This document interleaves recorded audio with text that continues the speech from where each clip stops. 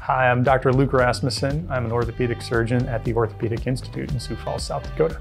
One of the ways that I incorporated technology into practice was by using 3D printing, both as a tool to prepare for surgery, as well as one to explain to patients the pathology and the anatomical changes behind osteoarthritis. In one particular case, we had a very complex patient who had had multiple prior hip surgeries and had already been given what was considered the last-ditch attempt on giving him an effective hip replacement, and it failed. When evaluating this patient, we got a CT scan to show us exactly how his anatomy and how the component had failed. And I was able to take that image and put it onto the 3D printer and build a 3D model.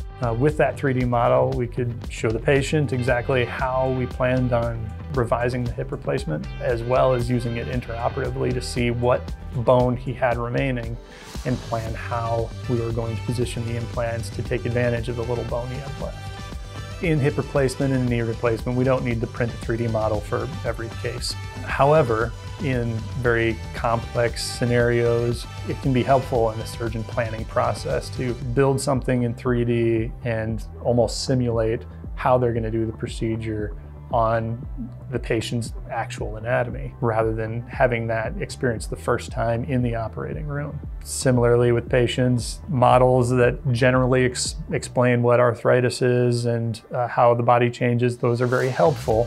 But if you can show a patient their actual anatomy and show them their actual bone spurs and take that two-dimensional x-ray that they're used to seeing and convert that into 3 dimensions, it can be very helpful in helping someone understand why they're having limitations that they are.